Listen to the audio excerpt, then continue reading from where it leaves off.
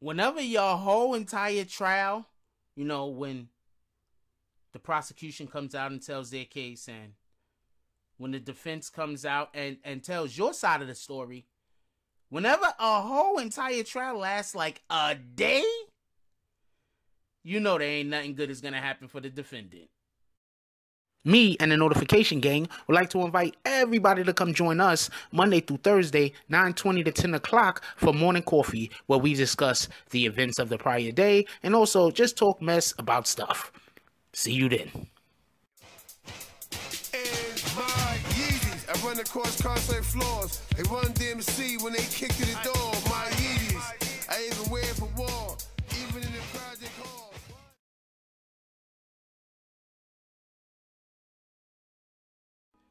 BBN Jack Frost. What's up, party people?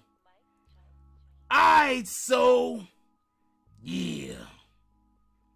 So apparently, a jury of Tay K's peers has found him guilty. Okay, first of all, I mean, I'm pretty sure the people who are actually Tay K's peers wouldn't be on a jury because they probably don't got jobs. But that's not the point. And I'm not trying to knock anybody for not having a job. I'm saying Tay K is kind of young, and the individuals that will probably be his peers would probably be in school or in college or, you know, something like that. They wouldn't necessarily be. Anyway, that's the point. I think I missed that joke. Anyway,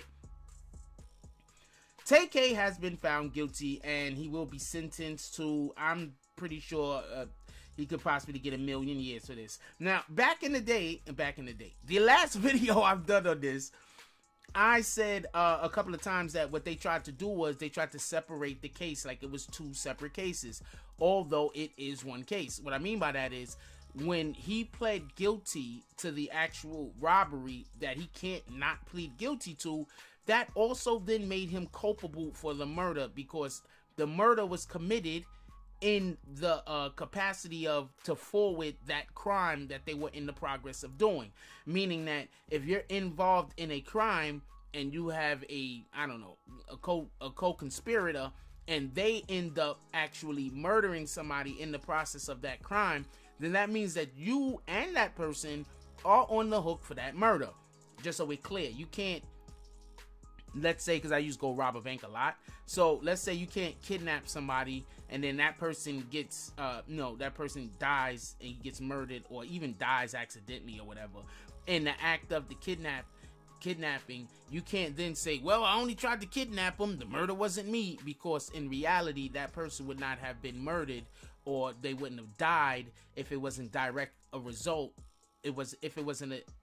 directly resulting from the kidnapping. The kidnapping had to happen for the person to be murdered or killed. So yes, you are responsible.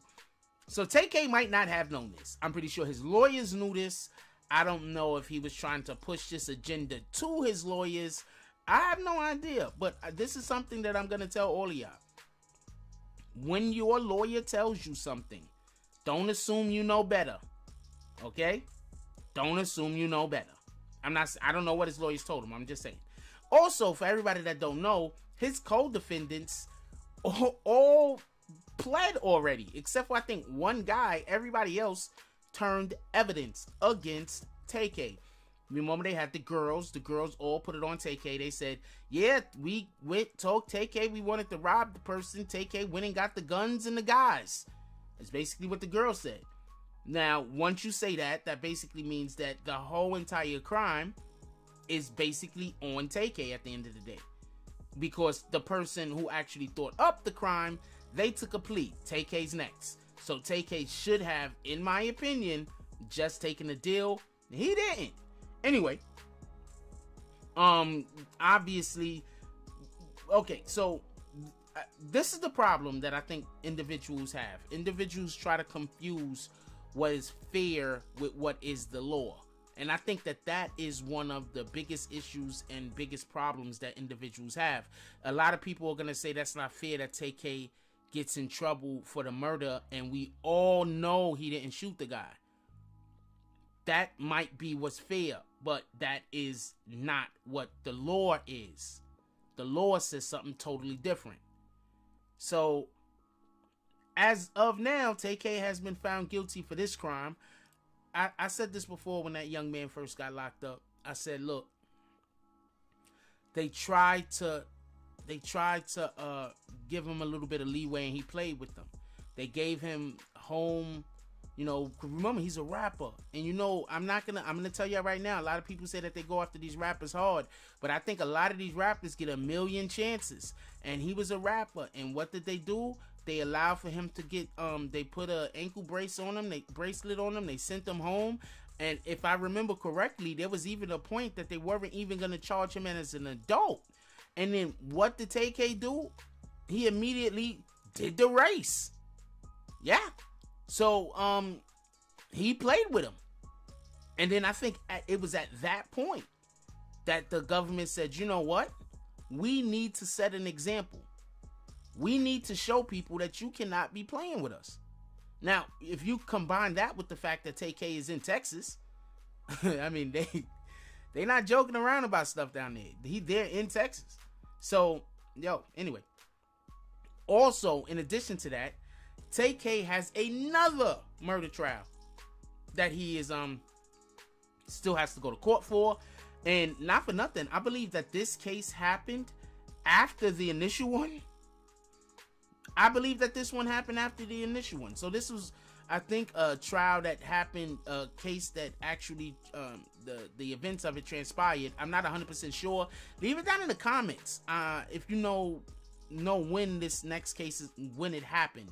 But I think this next case actually transpired after he was already doing the race, when he was getting out of town. So, you know, he really, y'all gotta understand, he really embarrassed the judicial system. He made jokes and clowning about the judicial system. They gave him a bail, a bond, or whatever the hell. He probably made somebody lose their house. And what he decided to do was, he decided to run. And then not only did he decide to run, because people run, he decided to make a song about it. And then shoot a video about it. This guy, he was just, I don't know if at this point you could say that he just didn't understand life or consequences, but not trying to be a dick. A lot of people failed him. A lot of people failed him. Anyway, I think that this second trial that he has to go to court for, the second murder case he has to go to court for, he is actually being accused of pulling the trigger. And I think that this happened while he was doing the race. Yeah. I think this happened while he was doing the race. And also, for everybody that don't know, I think this is the one that happened when he was, they was like at a Chick-fil-A or something. And there was a dude in the car, and the dude got out the car, and they shot him or they hit him with the car. Like, this guy was just doing a lot of stuff, man. I hear y'all talking about free Tay K, but could we say free some people that need to be freed?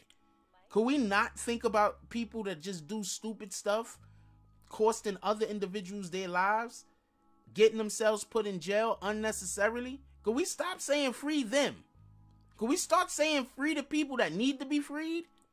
Could we start talking about at least free the people who was sent to jail and they're getting too much time for the petty crimes? Could we start saying free them? Why is it always free Tay K?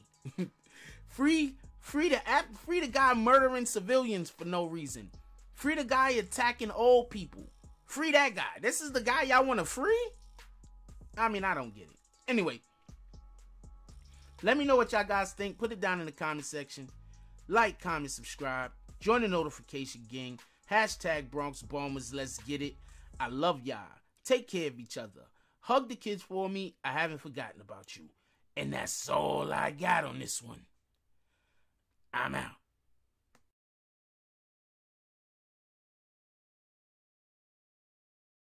If you like this video, please hit the like and subscribe button. If you would like to help dictate the direction that this channel takes, please leave a comment. All comments are appreciated, whether positive or negative. Thank you very much and enjoy your day. And remember, positive thoughts cause for positive things to happen. Let's get it.